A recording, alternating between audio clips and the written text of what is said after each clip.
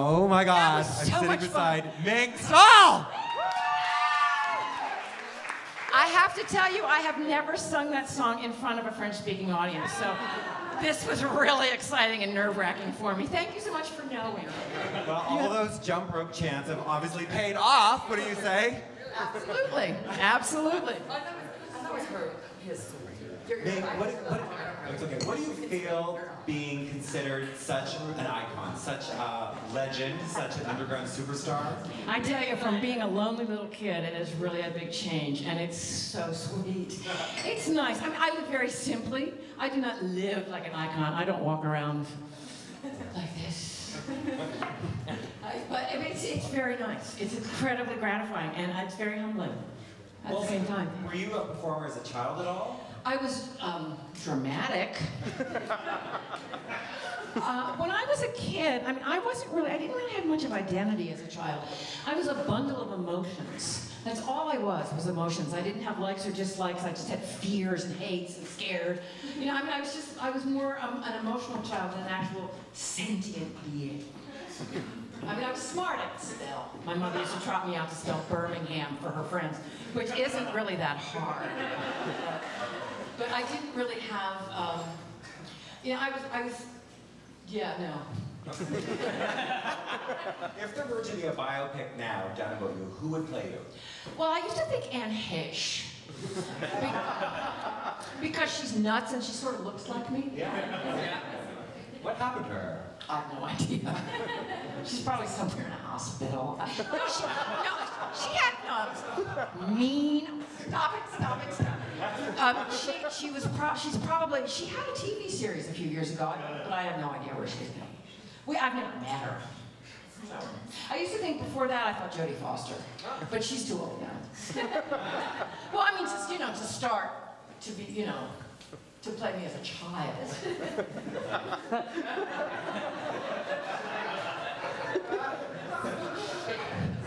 And I'm only 4.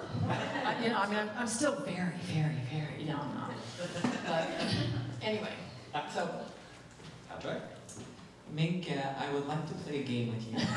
Okay. Yes. Since we are not showing any of the movie excerpts, and you do have such terrific lines in these movies. Yeah, I got some good ones, it's true. I would like to read off some of the lines and have you complete them. I will do my best. And then you have to say what they're from. Oh, okay. Okay. And I will not be trying to impersonate you. Those lines, I will try and do it with a straight face. What about my life? Do you get an allowance to pay for that? I know you were trying to kill me. Is that I hate you, I hate the Supreme Court, go tell your mother. Yes. I hate you. Yes. Yeah. That's pretty close. It's from Desperate Living. Yes. Yes, it is. Go tell your mother I hate you. Don't tell me I don't know what Vietnam is like.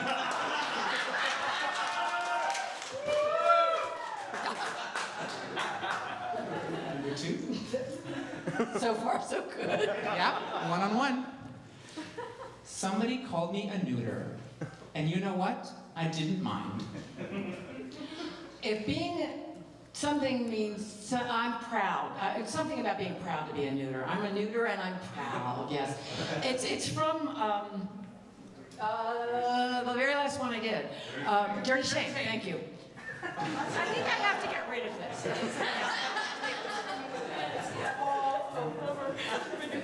I am such a slob. I'm happy though. Go ahead. I couldn't remember the exact line. No. Close enough. I wouldn't suck your lousy dick. If I was suffocating and there was oxygen in your balls. Cookie Mueller and I, one night, were out in New York. This was many, many years ago, and we started getting hassled by a couple of guys. And I turned to them and I said that, and they ran. No. I will, if you really want me to. I think you should stand up. Stand up and deliver it. wait a minute. Hold on. Hold the microphone for me because it was sort of the, I had the posture right. You know, Taffy had a posture. Yes. And I think my hands were twisted. I wouldn't suck your lousy dick if I was suffocating and there was oxygen in your balls.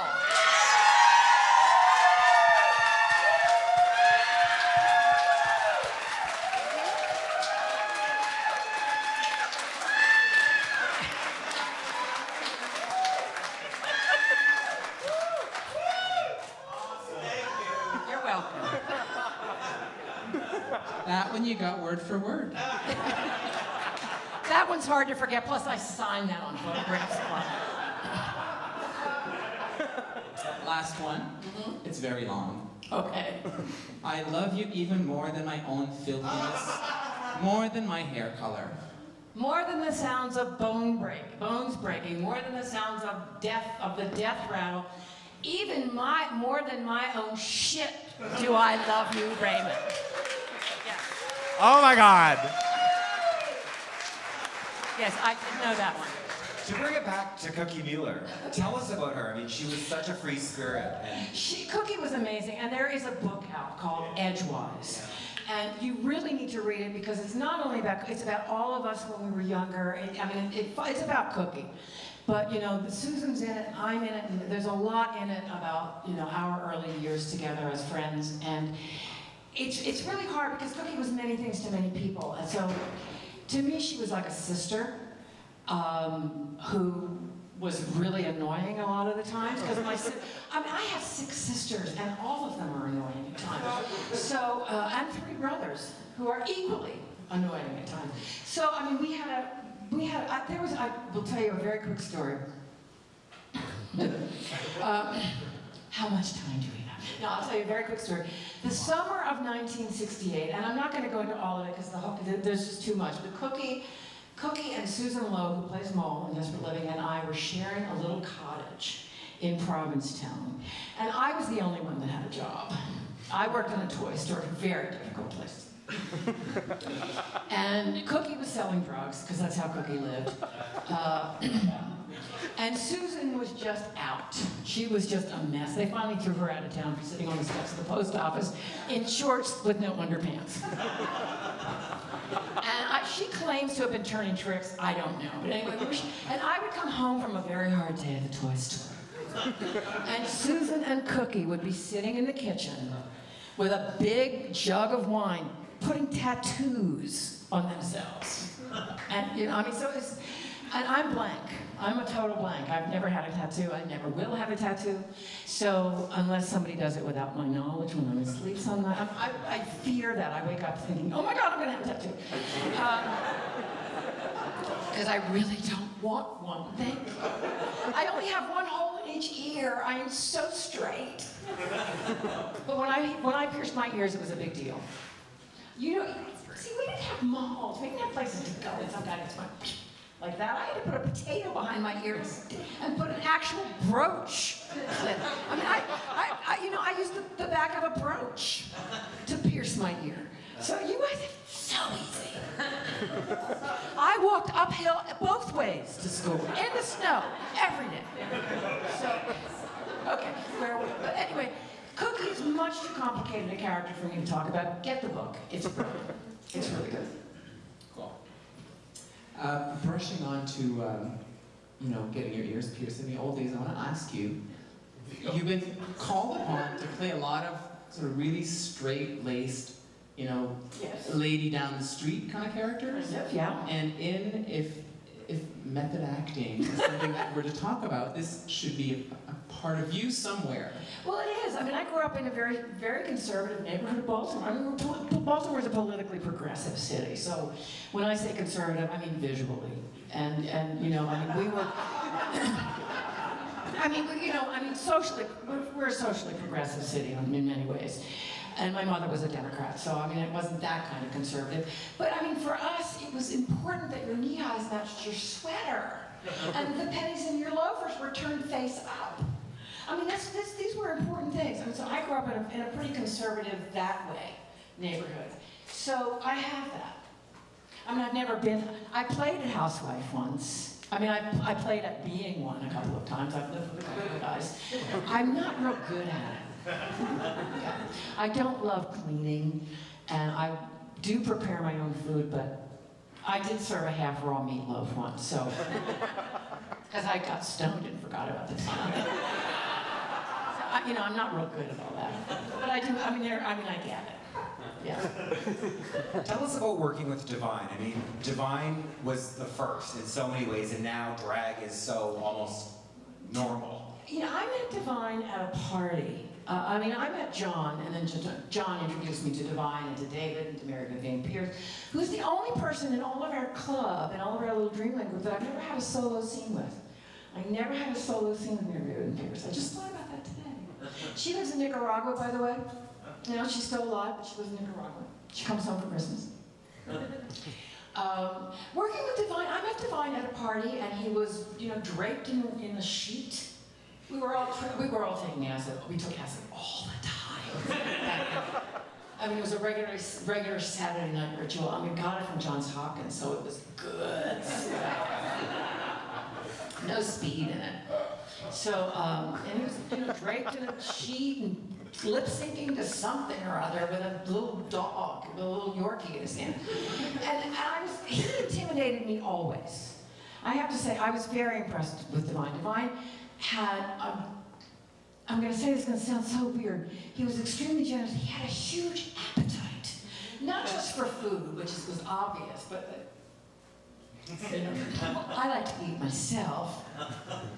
But he had an appetite for life that was so big, and it took him everywhere. You know, he said yes to everything. And it was just kind of amazing to me. So, and I was not around him during any of his musical career. I was not around him. I mean, I saw him perform in nightclubs. But he was wonderful to work with because he was present. He was absolutely present in scenes that I had with him. He wasn't looking to see that his angle was better, or that he was in front of the camera, or, you know, the light was better on him, or any of those things. When we had scenes together, he and I were in that scene for real. And I have worked with so many actors who don't do that. You know, they're so concerned about other things, and they want to be the standout in the scene. You know, and they don't care if they're not giving you your lines right. They don't care if they're not looking at you. They don't care if they're not relating to you. Because and with Divine, it was always about what we were doing together. I loved working with him. Absolutely loved working with him. Do you think he'd be proud of the legacy he's left? And oh my God, are you kidding me? Of course he would be. And I worked on stage with Divine as well. We worked together with the Cockettes in San Francisco back in the early 70s. Divine before me, but we did a show together called Vice Palace. And where I sing one of the songs that's on my album called No Nose No Nook. The album. We have the album for sale, by the way. Just some shameless plugging. You don't have to buy it, but it's lovely if you do. But anyway, but we did a play once called, I forget what it was actually called, what we called it, but it was an old play called Ladies in Retirement that I think they renamed for something because of the rights, because we were not, you know, we didn't have the rights. And Divine played an old woman who was fascinated by some stones. And, you know, with hair in a gray bun, no glamour makeup, and he was brilliant. So, I mean, you know, he was a really good actor. And, you know, it's, like I said earlier, it's a shame that he didn't get to go on and become the actor that people would have recognized. Yeah.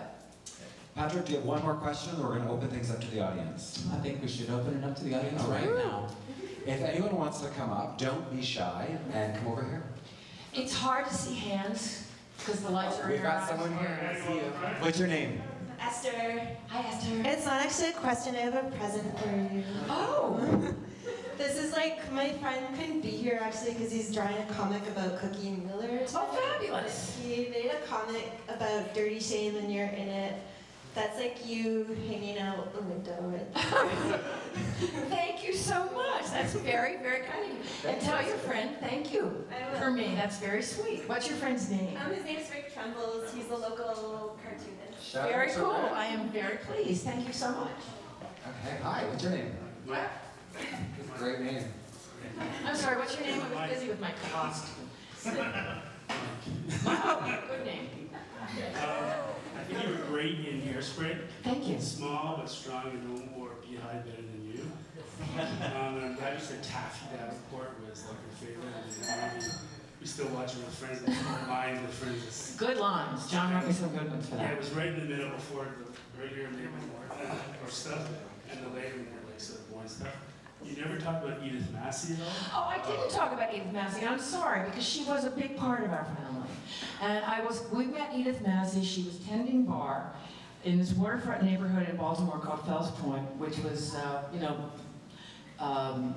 was the waterfront. And it was still the funky waterfront. It's now a big tourist area and blah, blah, blah. And there's an aquarium. There's all this fancy stuff. But if any of you watched Homicide: Life on the Streets, where the police station was, that's kind of Fells Point. But we met her, she was working in this bar, this really, it was a beer and shot bar. And this was the 60s, so you have to remember. But you could get drunk on $1. Literally. So jealous. You know, I know. A shot was like a quarter. I mean, this was, even back then, that was What's the cheap. address? It's gone. It's gone.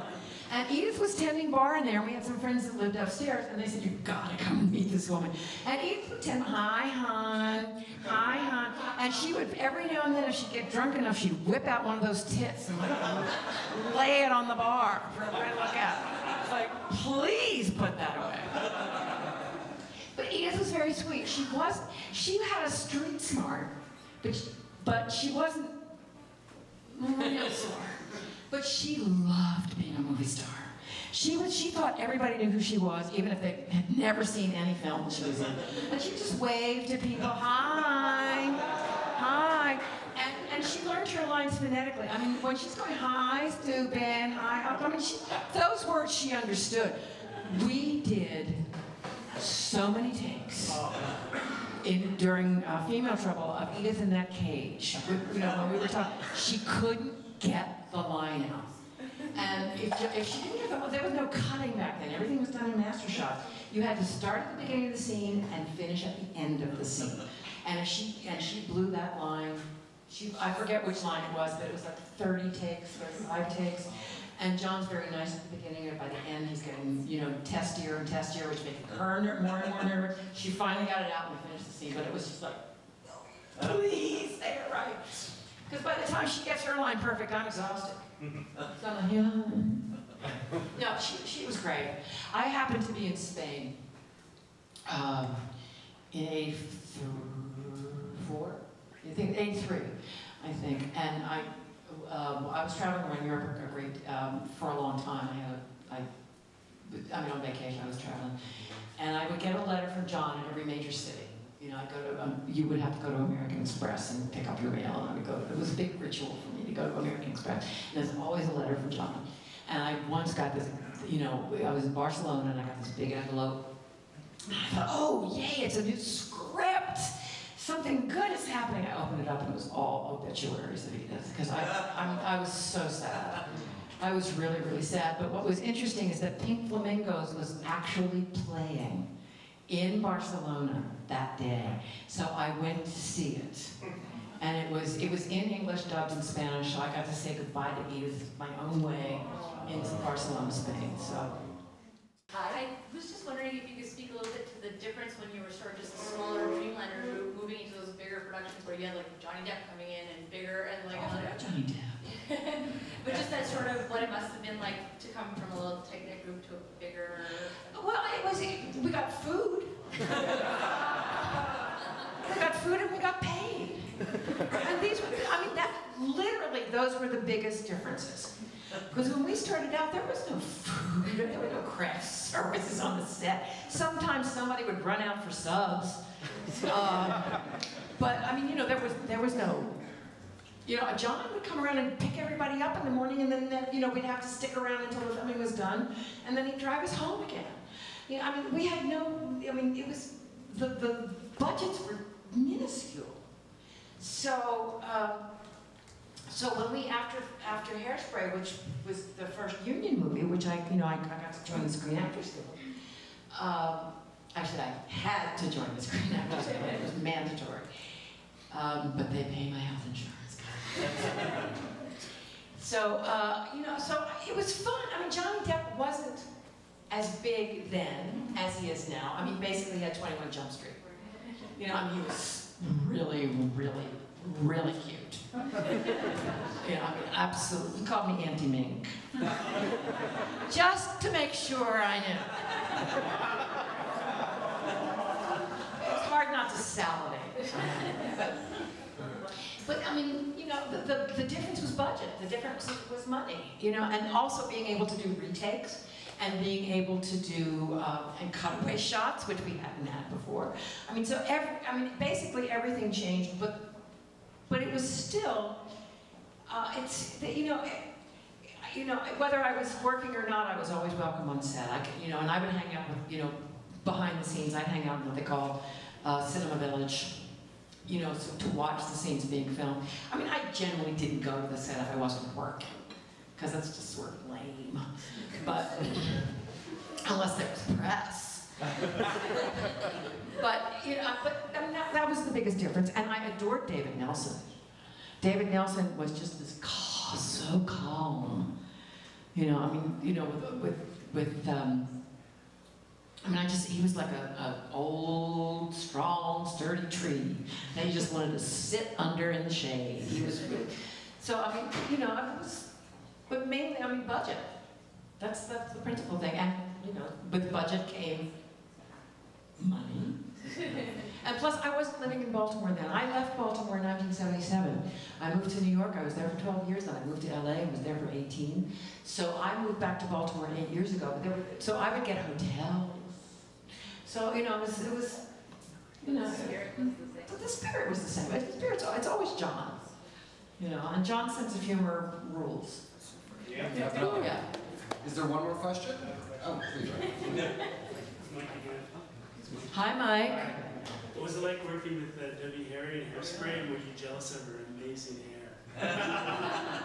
I'm jealous of Debbie Harry for a lot of reasons.